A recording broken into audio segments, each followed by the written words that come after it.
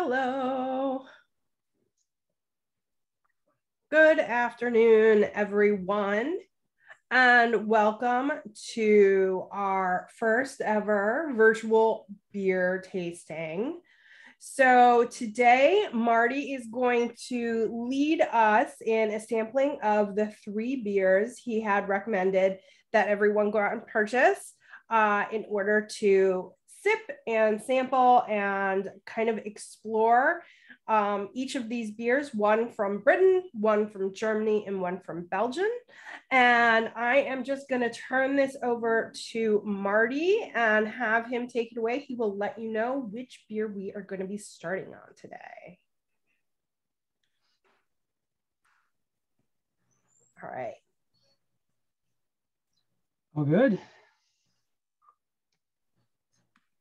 All right, well, thank you everyone for tuning in again today. I want to start with the word about the beers that I had on the list. I want to just let you know that if you weren't able to procure any one of those, in particular, the first choice or the second choices, I fully understand. I mean, it's no big deal. I even had a little trouble myself in getting the first choices. So if you had trouble, I understand, and not a problem at all. A word about the availability of certain beers, especially import beers these days, because the American craft beer industry has been so successful. There are so many breweries these days producing so many beers that even the large retail outlets such as Binny's, which happens to be where I go to do my shopping because they normally have the best selection. I have found in recent years that more and more of the imported products are kind of being forgotten or, being pushed off the shelf. My local Binny's store used to have one aisle of British beers, one aisle of German beers, and one aisle of Belgian beers.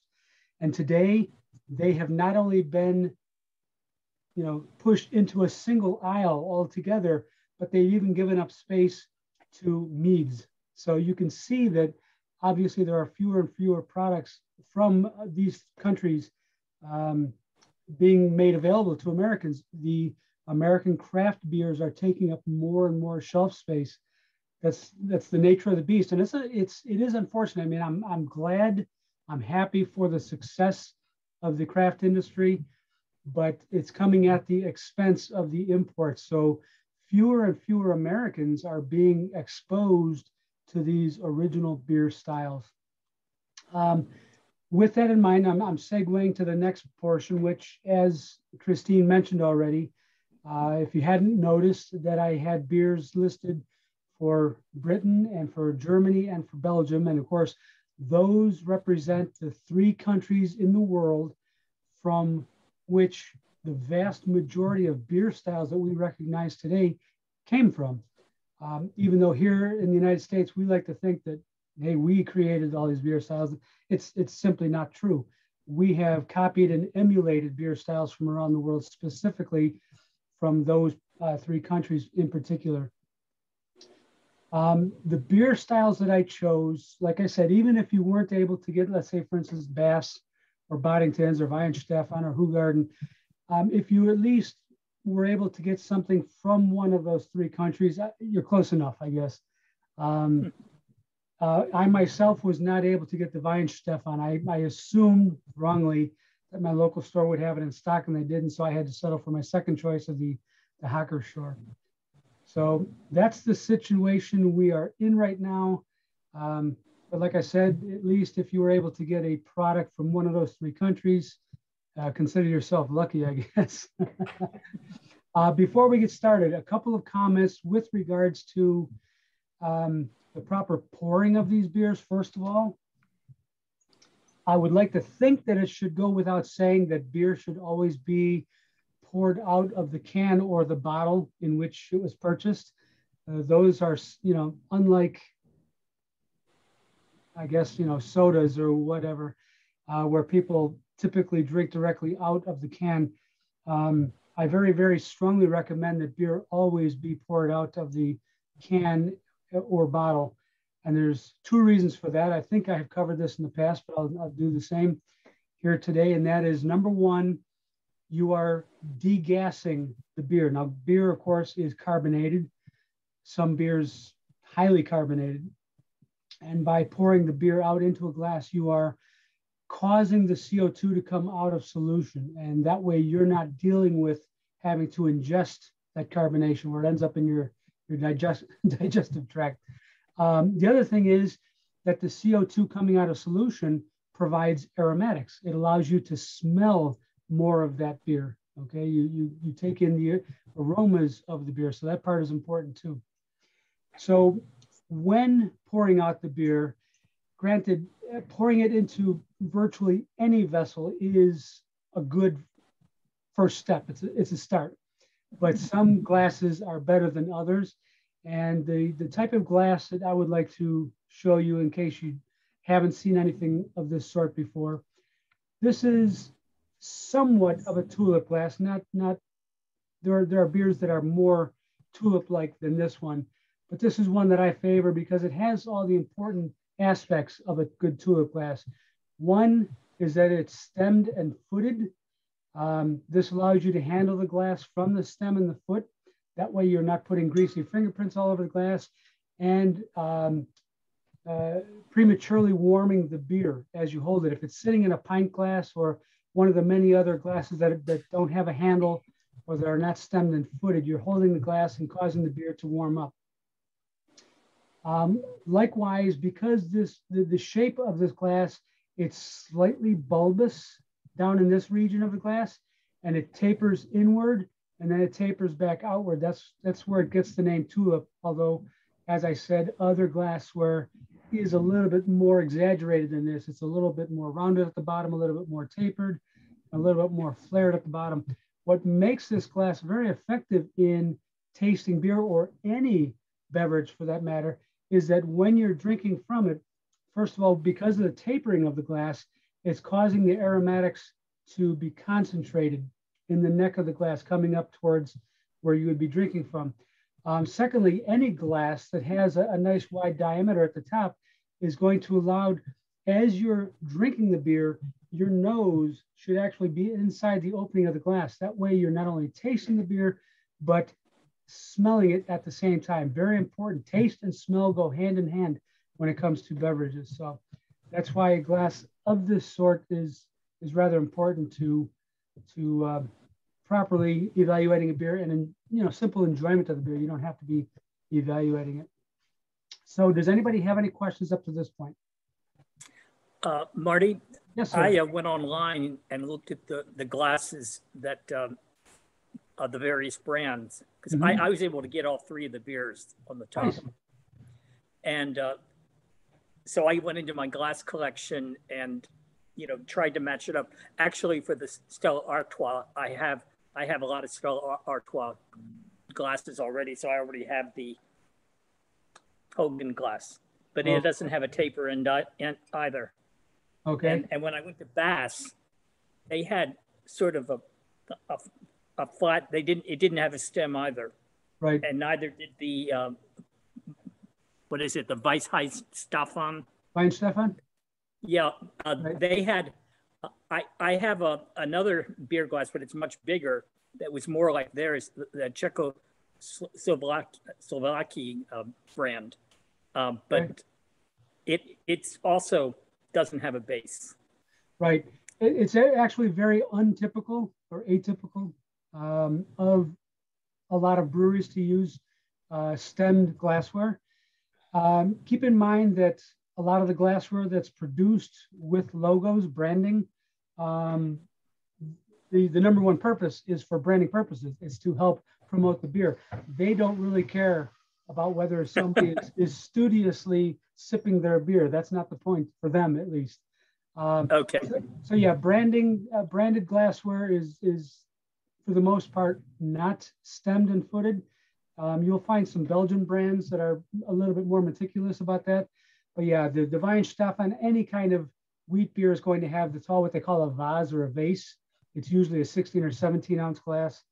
And many of the other glasses, especially the British, they're typical pint glasses. or half pint glasses, straight sided or slightly curved, those sorts. But this is. Well, I might exit for a moment and get stem glassware. Well, at your leisure, certainly. Okay. I'm sorry. Okay. The first beer that we're going to taste today is going to be the Bass Ale, or anything that you might have from the UK. So I believe that the second choice there was either Boddington or Speckled Hen or something in that realm. Okay. Was that the one you weren't able to get? Yeah. She wasn't okay. able to get a British one. You know, and that's unfortunate. Of all the beer, or of all the countries out there, it seems to be the British beers that have become the most difficult to find. The Germans are still relatively easy. Certain Belgians are still relatively easy, but the British have been dropping like flies. And yeah, and it's like, even, I mean, Boddington's itself, I mean, they had such a prevalent ad campaign, but like 15 years ago. I mean, it's granted that's a good amount of time, but it's like, I remember like that whole ad campaign, comparing it to ice cream and cream and things like that, and seeing it everywhere. And it's just crazy that it's not so available anymore. Yeah. So I mean, is it the same? Is it the same in all the bars too? Everyone's just gone more local, which, I mean, it does make sense, but definitely probably in some of your like bars where you're going to go and watch World Cup and stuff, you're going to be able to get more of your imports. Well, presumably, yes. But, you know, I think one of the excuses that I've heard over and over again, at least within the last year and a half, is, COVID. To what extent that's true, I don't know. I think it's become a bit of an excuse. But yeah, unfortunately, we are seeing these wonderful international brands going by the wayside. So we're having to deal with that deficit. Anyway, the first beer we're starting with is Bass. And if you were by chance tuned in when we did the session on British beer, I was mentioning that Bass is one of the original British pale ales. And by the way, if you can read that right here, the world's first pale ale. So they do take credit for being the very first pale ale in the world. And by the way, this red triangle, I believe I mentioned that is also the world's first registered trademark, and that dates back to the late 1700s. So I'm told. So we're going to. I don't think my bottle's imported, because down right after it says brewed by William Bass and Company, then it has Merrimack, New Hampshire. Well, that is true. My bottle also says product of the USA. So that's another thing we're dealing with. You would think that a product made here in the United States would be more readily available. But one thing about it being brewed in the United States, we're probably getting it much fresher than we would be coming from elsewhere. So anyway, we want to do a good vigorous pour. And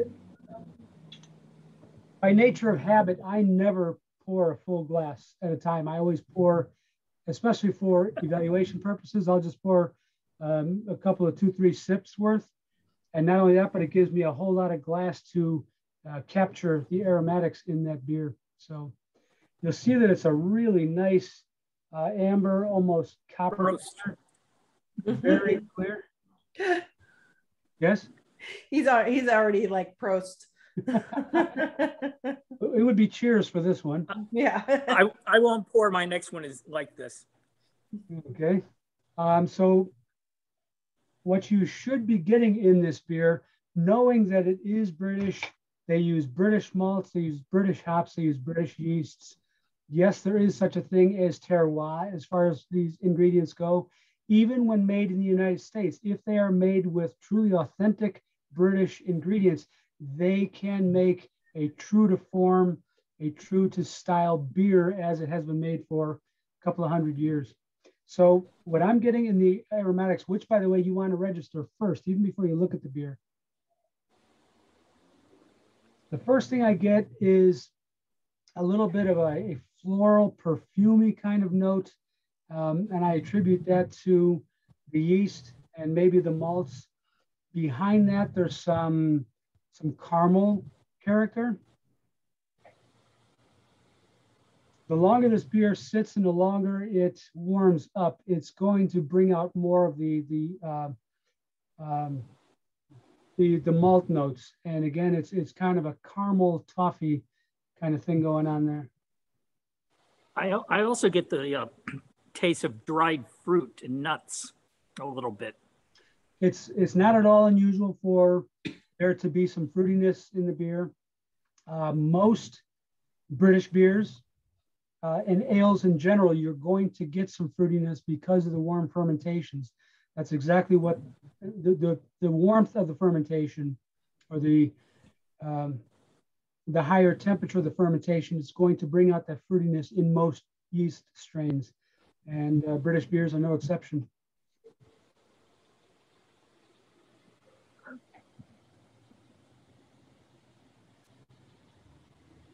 So this isn't a particularly rich beer. It's not heavy on the palate. I would say it's medium to medium thin. Not particularly. I would say it's even a little bit sweet. Oh, without question, it's sweet. Even though this is called a pale ale, and most people think of pale ales as being bitter. And by the way, before this was called pale ale, it was referred to as bitters a couple hundred years ago. This beer is not that bitter at all. The hops really play a secondary role. They're not that obvious in the nose at all or on the palate. David, I think you're absolutely right that this is a relatively unrestrained sweet beer. Almost too much so for people who don't care for that sort of thing. But it's very easy drinking. It doesn't linger on the palate too long. No bitterness to speak of, at least none more than a good balance of the malt. But overall, an enjoyable beer, and one that could be easily paired with food as well. So if there are no questions, we can move Marty, on. yeah, I do have a question. So when you're tasting beer, because I know we've all been in wine tastings with Mary before, and it's the smell and then the taking in of the beverage and then bringing some air into your mouth in order to get some more of those flavors and aromas working, and then kind of chewing it, which I know there is a brewmaster who is famous for his chewing. Are those kind of similar tactics that we might want to take when trying beer as well? I would say for the most part, yes. Definitely you want to spend some time assessing the aromatics, give the beer a little time to breathe, agitate it maybe a little bit, because like I said, when the CO2 is coming out of solution, the aromatics come with that. So yes, aromatics are always the first thing you want to assess. When you taste it, we can actually break it down to 4 tastes: mid-taste and aftertaste. One thing that wine tasters do, like you just said, is they introduce air across the palate. Some people refer to that as aspirating. It's really not widely practiced on beer drinkers because beer is carbonated. Some people like to swish a little bit too. Because beer is carbonated, you're bringing out that carbonation inside your mouth, which you're going to end up with a mouthful of foam. So you have to be careful doing that. Likewise with the aspiration, if you're not experienced with inhaling through your mouth with liquid in there, you can actually cause yourself to cough or choke. So that's not one of the things we do. One of the tricks that I use as a professional beer judge is immediately after swallowing the beer, exhale through your nose. Now, this is a way we call it secondary smelling or reverse smelling. Normally when you smell, it's inbound, it's through the nose this way. But after you swallow and exhale through your nose, that's smelling it a second time outbound. You can actually do that. It's a very effective way of taking advantage of every sip and swallow. So, wow, that's interesting. I've never heard of that before. So. Cool, thank you. I just tried it and it worked. I would hope. All right. So one of the things that I'm sure is discussed in the wine tastings is that between tastings, you should always rinse the palate, if with nothing more than just water, but sometimes with crackers or a bread or some kind of neutral starch to help clear the palate.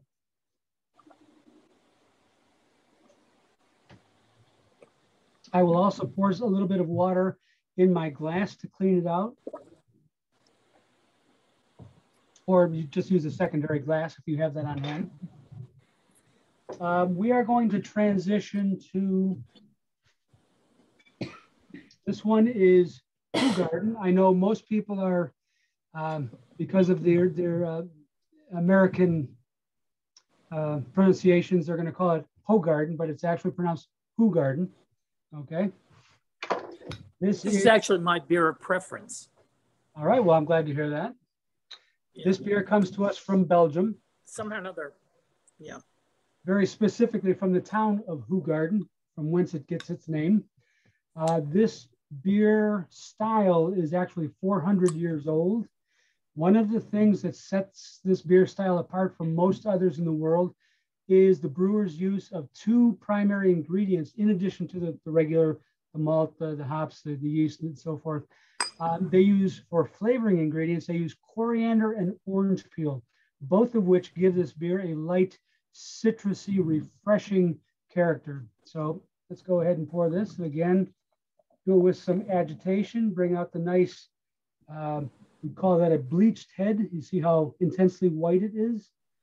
Refer to that as being bleached. Very heady. We're going to allow this to settle down for a bit. And while we do, go ahead and take in the aromatics. The citric components of this beer are the most obvious. You should be able to smell both the orange peel and the coriander, which is lemony, if you're not familiar with that, the character of coriander. You'll also notice that this beer it's a little bit more pale than the previous beer. It's also not, it's somewhat opaque. It actually is rather difficult to see through. This is more or less a forerunner to today's hazy IPAs. There's a handful of beers from around the world. This one specifically, and actually the next one we're going to have, Hefeweizen from Germany. They do not filter these beers very tightly. They actually allow some of the organic particulate matter to make it all the way through into the finished product in the bottle or in the can. And some of that might be yeast, but most of it is actually protein. And that protein comes from the use of unmalted wheat, where most beers, like the Hefeweizen we're about to try, is made with malted wheat. This beer uses unmalted wheat just to give the weedy flavor. And from that, they pick up the starch haze that we now see in the beer in our glass. So that's why it appears rather whitish. In case you didn't make the connection between the beer name and the style, wit beer, the word wit is Flemish for white. So in other words, they're referring to this as a white beer. And it is indeed one of the palest beers in the entire spectrum of beer styles. So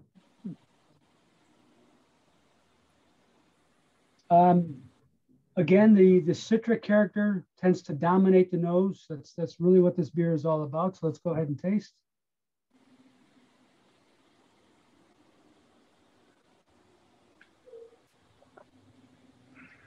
Remember to exhale after the swallow.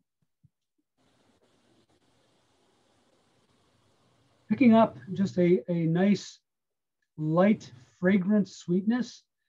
More of the citric components come out. I would say the coriander might be a little bit more obvious than the orange peel, but nevertheless, it should be there. The wheat character is there. This is not a particularly heavy beer. It's intended to be easy drinking. It's really a summery kind of beers. It's I think it's 4.9%, so it's actually relatively low compared to a lot of beers in the marketplace today. very easy to sip or very easy to quaff, whatever your predilection might be. This is also one of my favorite beers, given the season. I was introduced to this beer in the 1970s, and I've been drinking it ever since because I really like it. I'm glad to hear that. The beer style, this one actually almost went, it almost disappeared from the worldwide brewing industry. Like I said, it came to us from Belgium, and even in Hoegaarden, where it originated, it started dying out. It was in about the 1960s or so, a Belgian gentleman who was a brewer in Hoegaarden emigrated to the United States, began brewing his beer here. I don't know if anybody has ever heard the name Pierre Celis, C-E-L-I-S, but he opened up a brewery in Texas in about 1995-ish. And his Celis brands were available throughout much of the United States at that time. They did very, very well at that time because he was a forerunner in the industry, and he was probably the one and only person responsible for introducing the wit beer style to American brewers.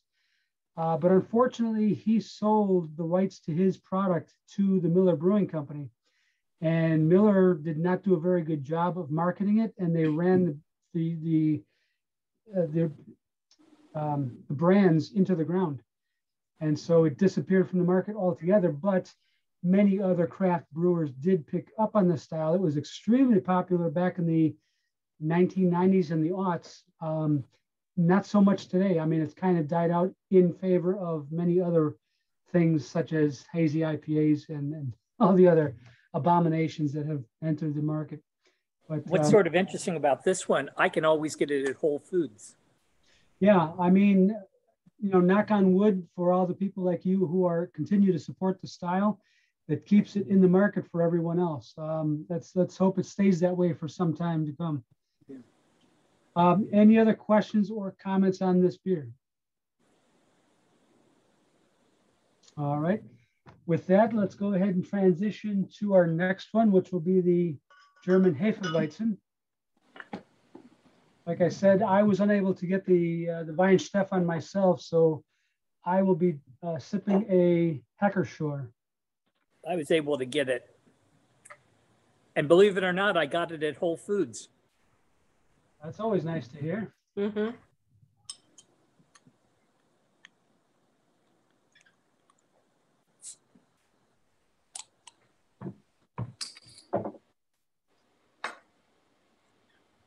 This is something that's become more of a thing among German brewers, especially for the American market.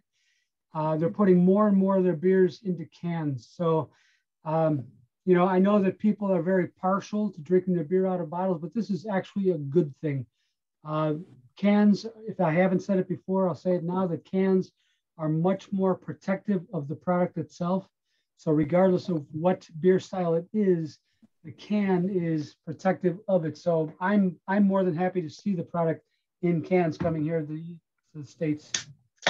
Yeah, it's more responsible to put things in cans too. That as well, yes. There's something to be said for that. Especially if they're being shipped around a lot too.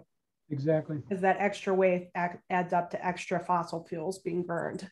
And the fact that cans are more easily recycled than bottles. Yes, true. So what you should see is something that looks similar to this in terms of color and head retention. This head, even though you see how I pour the beer rather aggressively, but this is pretty typical for a Hefeweizen anyway. Any beer that has a lot of protein in it, like the wit beer we just poured, like any kind of Weizen, yeah, there you go, Gemma.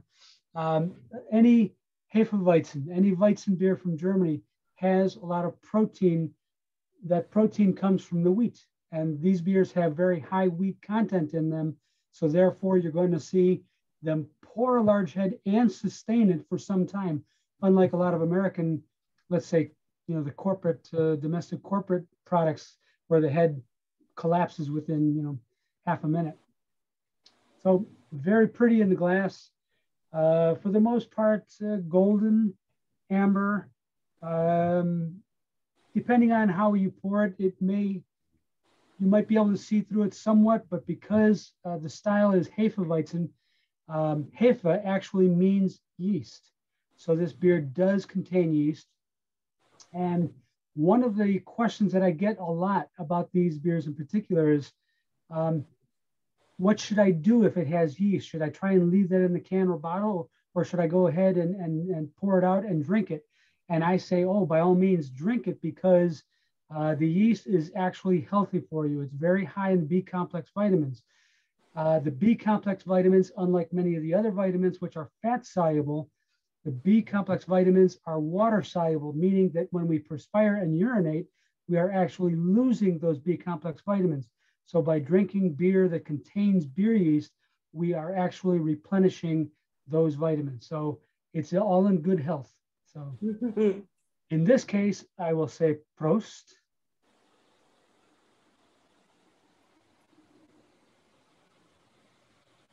Now, one of the things that's very true to a good German Hefeweizen is that you will smell either, I should say, and or banana or clove. Both of those things are very, very common in most German Hefeweizen. Sometimes the banana is more prevalent, sometimes the clove is more prevalent. Both of those things come directly from the yeast and the warm temperatures at which they're fermented. Brewers in Germany are not putting in banana, they are not putting in clove. These are natural byproducts of the yeast and the warm fermentations. So again, banana and or clove are usually prevalent. And what I find in this one, I think it's a little bit more on the side of clove. So I think the banana is there in the background note. I'm curious, who has, you know what, I did say that I had Hackershore, when in fact I have Polaner. I kind of, I misspoke on that one. So who has Weinstefan and who has any other brand? This is Weinstefan. Okay, very good. And I don't get the cloves as much as I get that banana. Okay. It's very banana. Okay. Brewers in Germany know that they can manipulate the activity of the yeast and what they get out of the yeast simply by raising the temperature or lowering the temperature of their fermentation just a couple of degrees up or down. They can actually accentuate the banana or accentuate the clove. So depending on who the brewer is, they may do exactly that in manipulating their fermentations to the hot, to the warmer side or to the cooler side.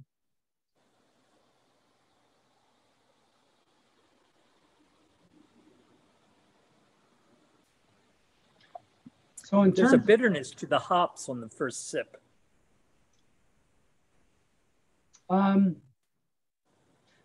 There's a bit of a dryness. It's not as sweet as the two previous beers. It does have its own sweetness, but this is a more malt-based sweetness. It's somewhat rich, but not overwhelming. It's not cloying in any way. The sweetness overcomes that bitterness. I mean, I get more sweetness, but when you first take the first sort of swallow, there's a bitterness to it. Okay.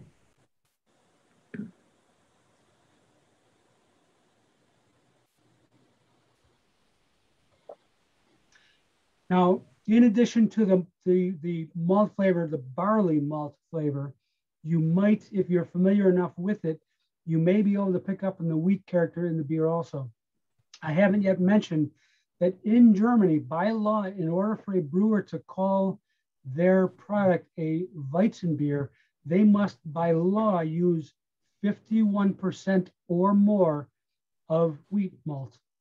Okay, these beers are not made from 100% wheat malt. That just doesn't happen. It doesn't exist.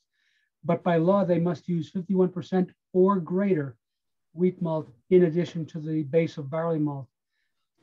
That's something that most American brewers are unwilling to do, or they refuse to do, because wheat is actually somewhat difficult to work with. It's an unhusked grain kernel, so it can actually gum up the whole system when they're working with it. So brewers have to be careful when they're working with large volumes of wheat malt. And so, you know, give credit to the Germans who are making this beer on a regular basis, because in order to make these what they are, they must use very high volumes of wheat malt. So cheers or toast to them.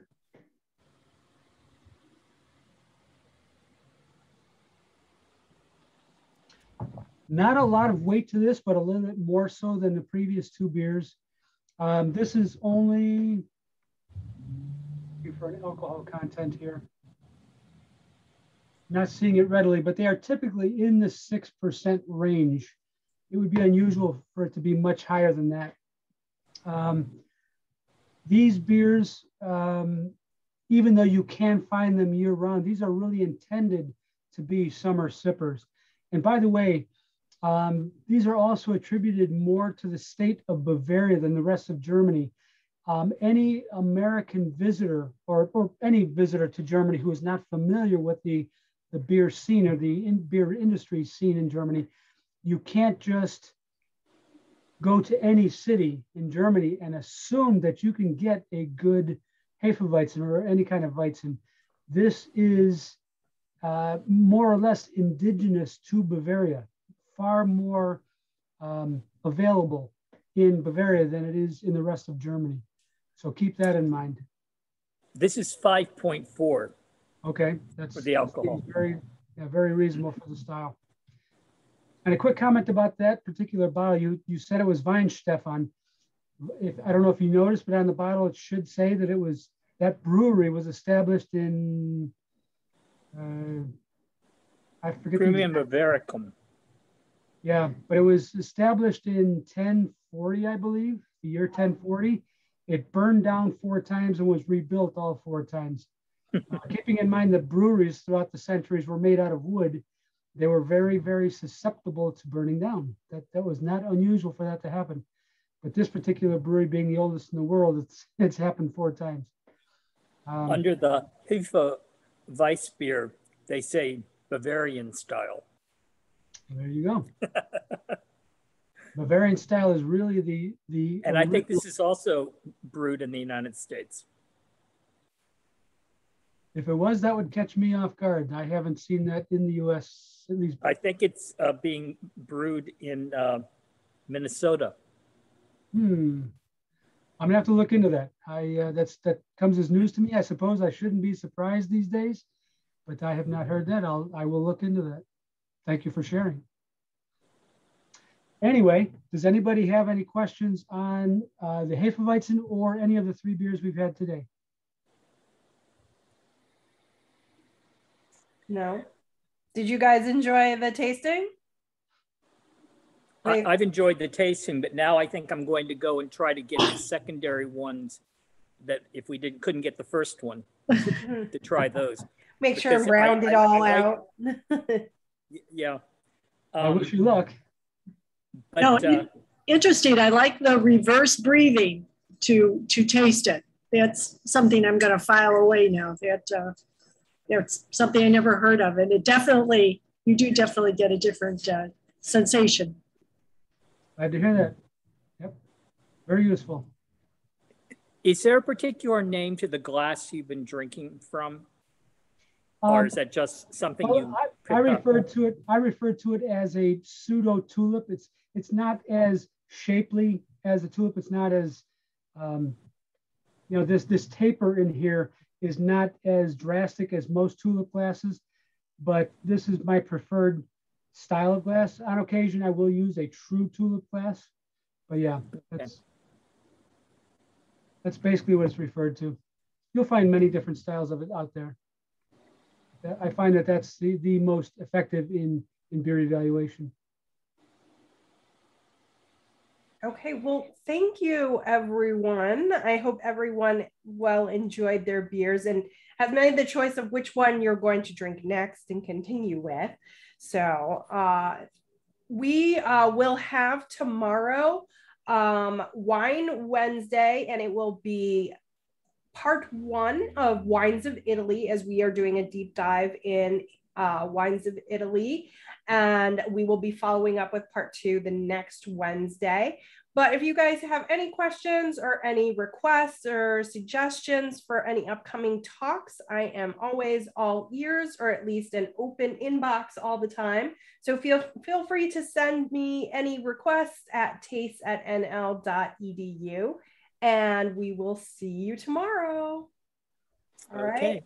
Thank you, everyone. Can you stay on for a moment with me? Absolutely.